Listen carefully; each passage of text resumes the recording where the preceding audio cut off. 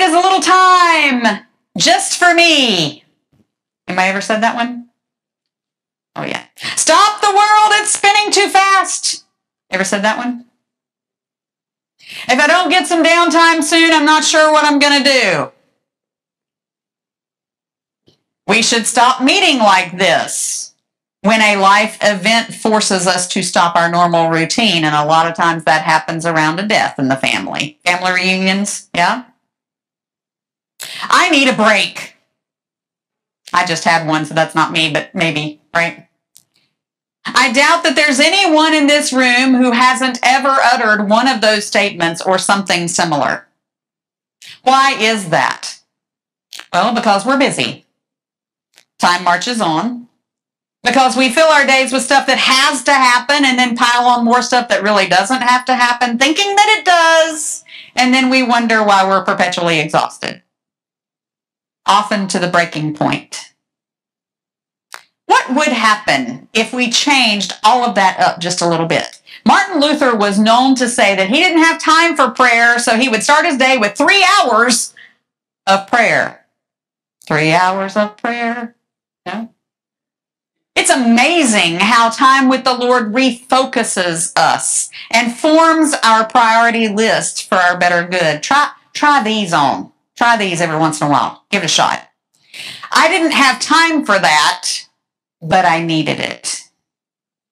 Somebody confessed to me yesterday they slept till 3 p.m. I said, well, your body's trying to tell you something. You needed it.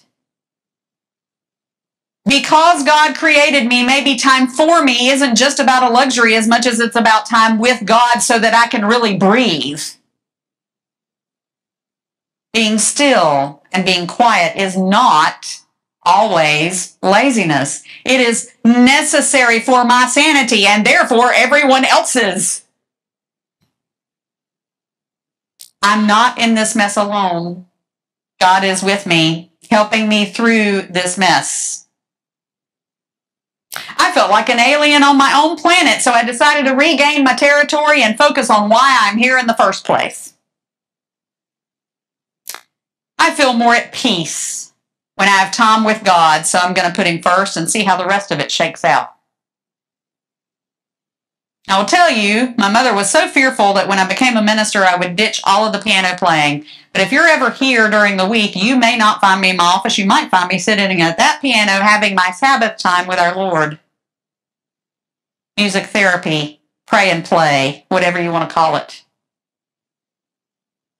The preaching on this text is literally preaching to the choir because you are all sitting here on a Sabbath day, remembering it and keeping it holy.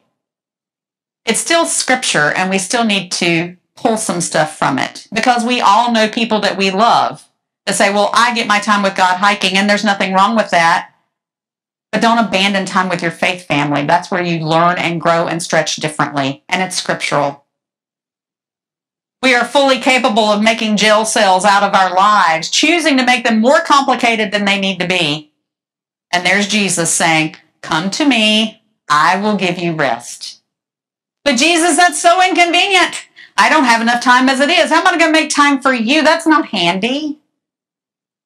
We often forget that the most worthwhile parts of life are too easy to grasp when we rid of all of our handy concepts that so complicate our lives. There's a reason why the phrase in Mark's gospel says, in the time of Abiathar the high priest. That's important. I could do an entire sermon on that, but I won't. Some brief thoughts, though. He was the son of Ahimelech. So if you're in Bible study, we did Ahimelech. Yeah, okay. The lion sleeps tonight. You remember that? That was from the priestly clan of Eli. He was the only person to escape the massacre of King Saul when many were attempting to help David. So when David became king, he appointed Abiathar along with Zadok as priest in his royal court. So when David was forced to leave Jerusalem, Abiathar and Zadok protected the Ark of the Covenant from certain danger. His loyalty to the will of God led him to suffering quite a bit for his faith, and he was eventually defrocked as a priest in Jerusalem. He took up his cross.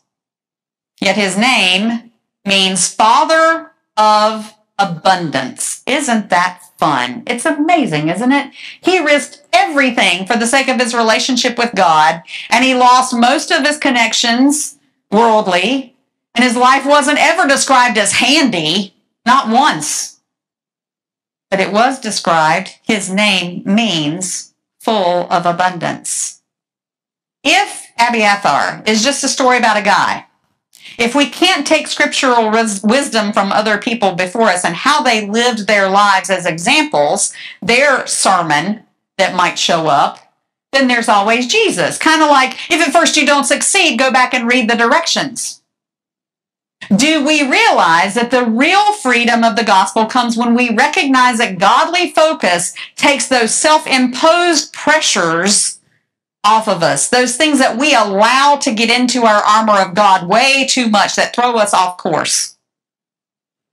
You know as well as I do, when something is obvious, we go after it like a dog with a bone.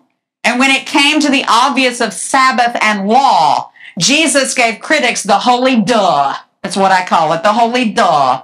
What part of feed the hungry, even on the Sabbath, don't you understand? What part of healing the sick, even on the Sabbath, don't we get? And why can't we understand that the God we serve gave us gifts for godly use, whatever time it is?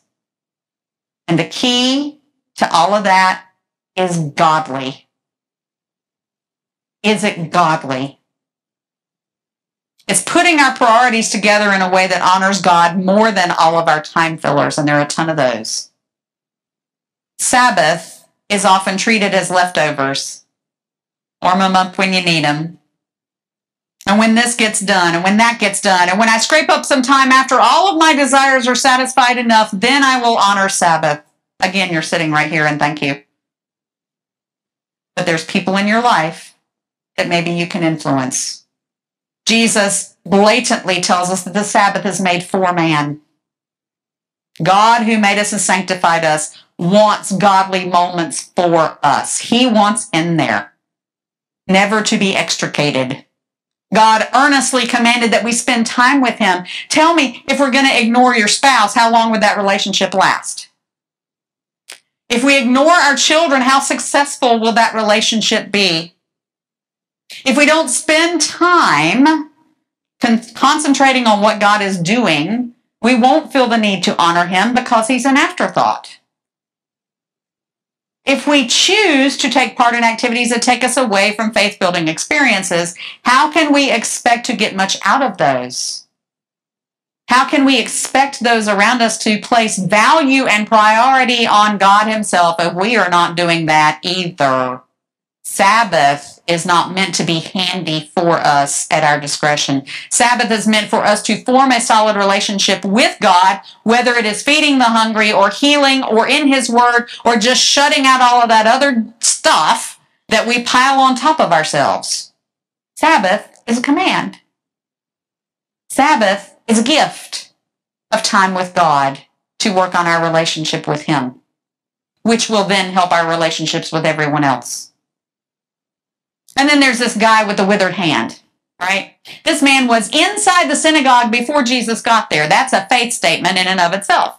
This man could not achieve the godly results he wanted from his life because he actually had an impediment that kept him from doing so with regularity. Don't we all know folks also who seem more focused in their walk with the Lord through the difficulties that they face? Like, this thing's not going to stop me. I'm going to that synagogue. I'm going to ask Jesus to heal me. There he was, with a physical stumbling block to his service, to his life. And the vultures in the church waited to catch this. It's the Sabbath. What's Jesus going to do with this guy? If Jesus defied the law, they could stop him in his tracks. So Jesus gently spoke to the faithful man first with an invitation to healing, and then told the church police what he wanted them to hear very clearly. This man needs help because he was being held back when he wanted to serve. The godly thing to do is not watch him suffer. The godly thing to do is to heal him, and Jesus knew he could. The church leaders were silent, and Jesus was ticked that they went silent. The scripture says he grieved at their hardness of heart. This is praying for your enemies, the short version. You got problems? You pray for the ones that are hurting you. You pray for hardness of heart to soften. That's how you pray for enemies. What are we here for other than worship of God and love of neighbor? Yes, there are rules. There are commands. Remember the Sabbath day. Keep it holy. But where also is your godly head to discern helpfulness in the kingdom of God? That's Jesus' point here. It is easy for us to read this account and think, well, I'm physically okay. This is not about me at all. This is about that guy with a withered hand. But it is all about us, myself included. We who run ourselves ragged into a withered state of being. May not be our hand, might be what's going on in here. Without being in the synagogue, waiting on the blessings and healing that Jesus, our Savior, provides for us. Jesus is here. Jesus is stretching out his hand to us and asking us to stretch out our hand to him. Why? So that he can restore us on his timetable.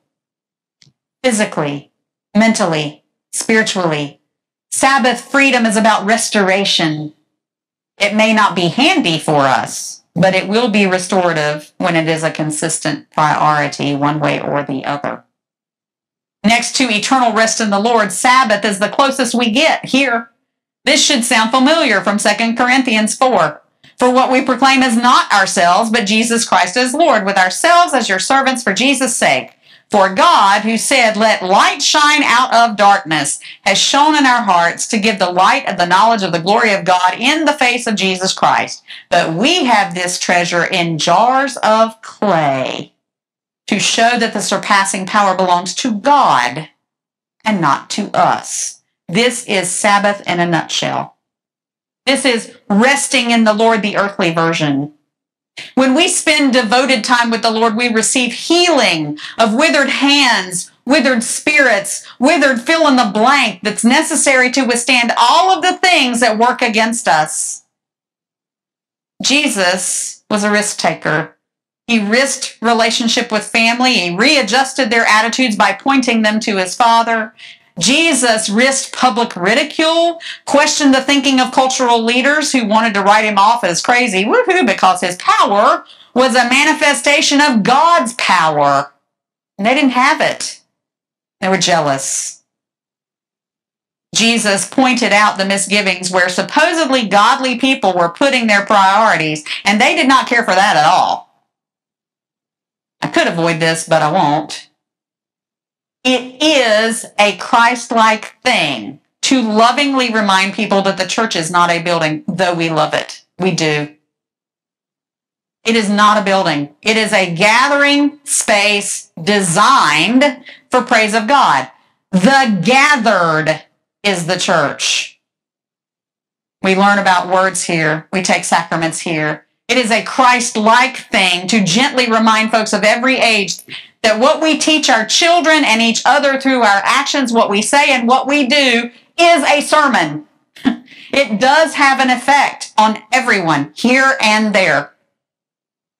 When your pastor says, I'm taking some Sabbath time and it's during the week when you think they should be attending to other things, they might be avoiding hypocrisy at the same time they're reminding you that your family, your soul, your spirit would benefit from being part of the faith community that's observing the Sabbath.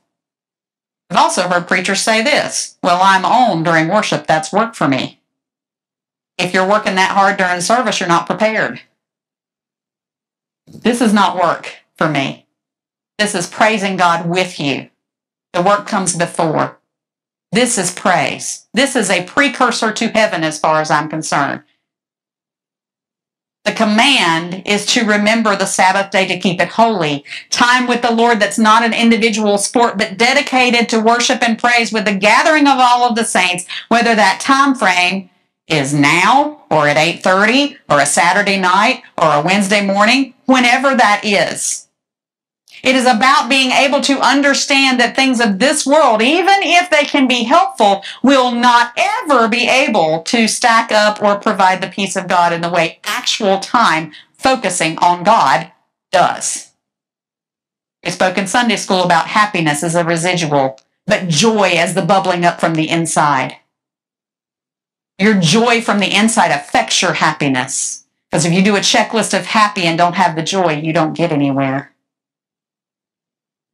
We have been given the most precious gift ever from our loving Father and His Son, Jesus Christ. They, with the Holy Spirit moving in our lives, beckon us for relationship, for time, for dedication, for more than just handy Sabbaths or conveniences. God wants our Sabbaths to be about healing and restoration in Him that we cannot get from anywhere else. God provides reconnection through His loving care, encouraged, not refused. Come to the waters of baptism and be claimed and cleansed, He says. Let me love you. Come to the holy meal and taste Jesus' forgiveness for you.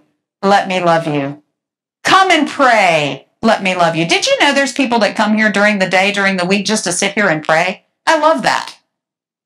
Come and drop your burdens at the foot of Christ's cross. Let me love you. Come and receive the Sabbath that God has prepared for you because of His great love for you. Come. We praise the Creator and Sustainer of that invitation to Sabbath. Amen.